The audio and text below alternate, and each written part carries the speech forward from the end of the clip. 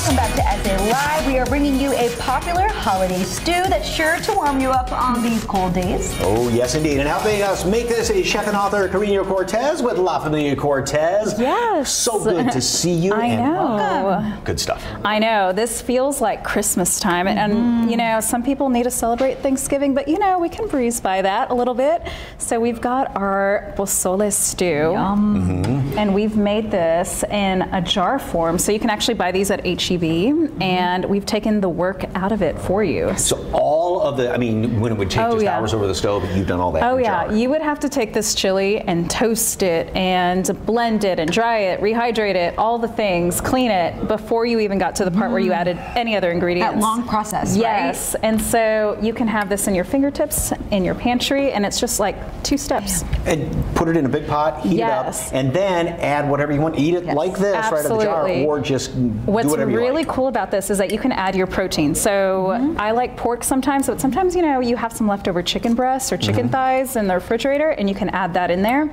So you can go ahead and add some pork in there. All right, we're going to tag team this. All right, you're just going to put that in the big pot there? Go? Okay, go for it. Oh, so in the jar, you can add whichever protein.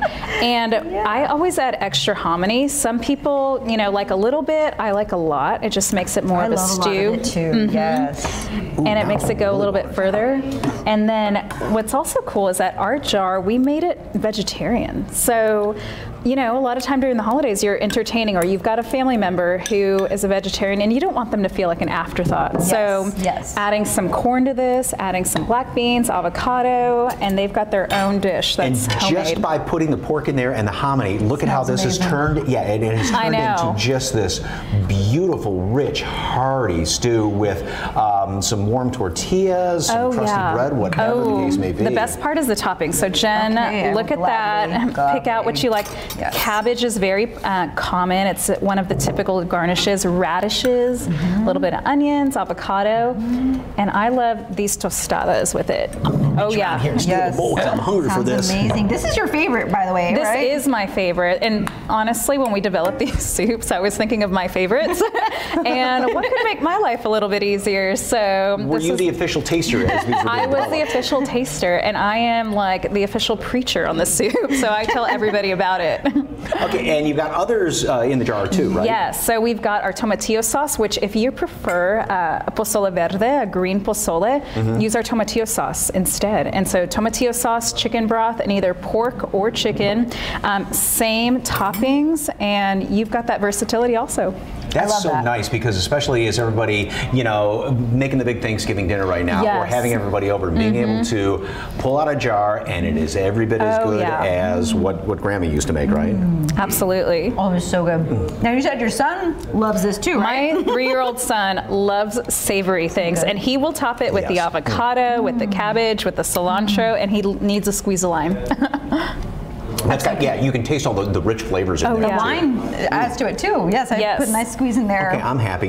And if you're looking for something, because the weather is just going to be raw tomorrow, especially, this is going to be the perfect soup in the afternoon or for breakfast. And speaking of good food, for Thanksgiving over at Mi Tierra, people can go there, right? If you don't feel like cooking, we've got the full Thanksgiving menu. So we've got it 2 versions. So if you want traditional, regular oven-baked turkey, stuffing, all the things, we've got that menu, or you can order it Mexican style, turkey and mole.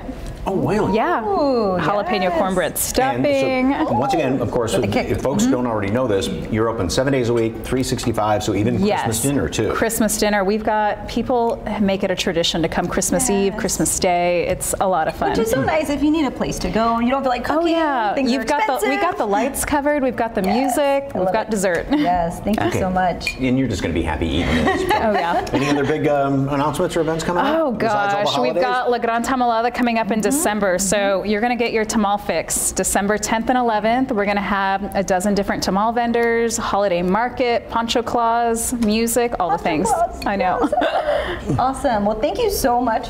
I think Mike's loving this, right? I know, this is honestly one of the best stews. This is delicious. The pork is amazing in here. If you'd like more information, pardon me for talking about mouthful, on La Familia Cortez and all of these great recipes, just head over to lafamiliacortez.com. Thank you so much. Happy Thanksgiving. Happy Thanksgiving. Thank you, Cariño.